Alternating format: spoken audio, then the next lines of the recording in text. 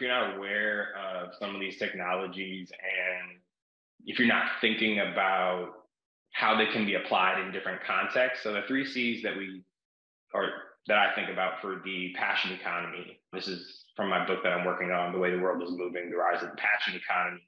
But it's creativity, collaboration, and context. So much of creating value in this economy and this moment in time is about contextualizing technology that's right there and it's free for everybody to use, but without that context, it doesn't have that meaning. Without that meaning, it doesn't have that value. So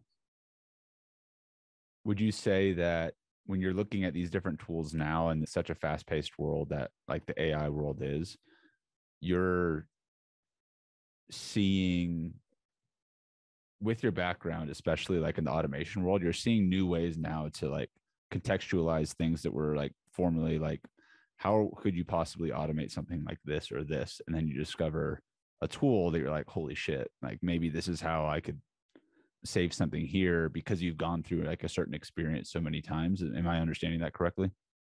Yes, and I have a passion for local businesses and small businesses and rolling up sleeves and kind of figuring out those mom and pop marketing schemes and then executing them. So having a deep empathy for whoever you're solving problems for is really the key to understanding context, right? So if you're really good with AI, if you're really good with WordPress, whatever it is, you can build a website with anything these days. And they've got AI that's building websites for you. So even that is really, it's going to come down to your ability to use natural language to describe what you want, and then understanding why you're using language to say that in the first place, right? So it's going to become much more important to move up that Bloom's taxonomy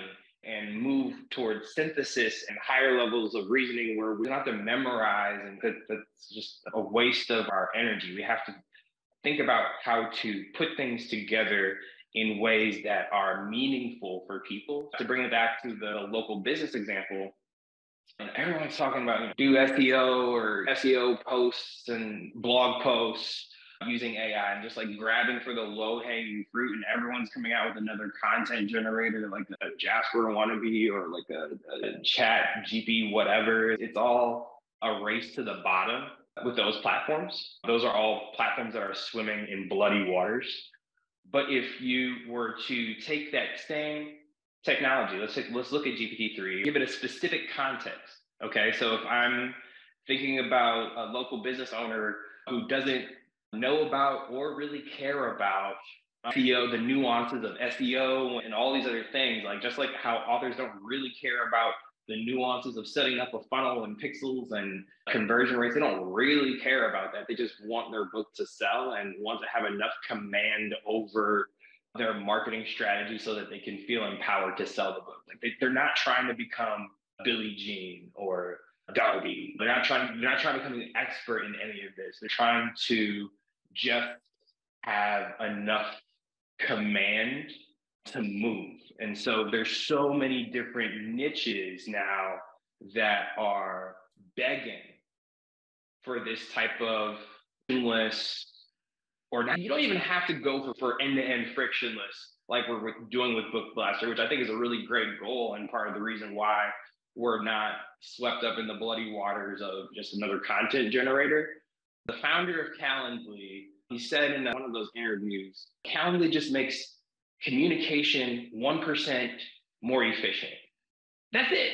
And they're $1 billion company. So if you can make any type of communication just 1% more efficient, if you can look at any niche and make communication, which is 90% of what we do as humans, make communication within that niche 1% more efficient, you can make enough money to take care of your family and do whatever it is that you love to do. That is what's most inspiring to me, is that with deep understanding of pain, essentially, you can build a solution that, even if it doesn't absolve that pain, if it just makes it a little bit better, there's a lot to be done.